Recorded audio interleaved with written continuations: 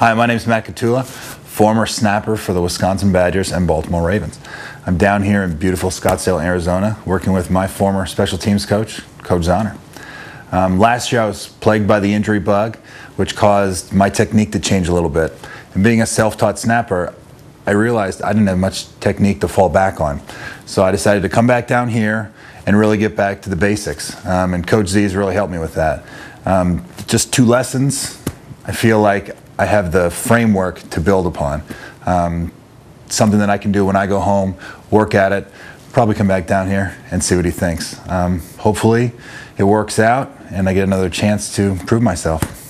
And for any of you young guys out there, high school, college guys just looking to improve their technique, I really don't think there's anybody better out there.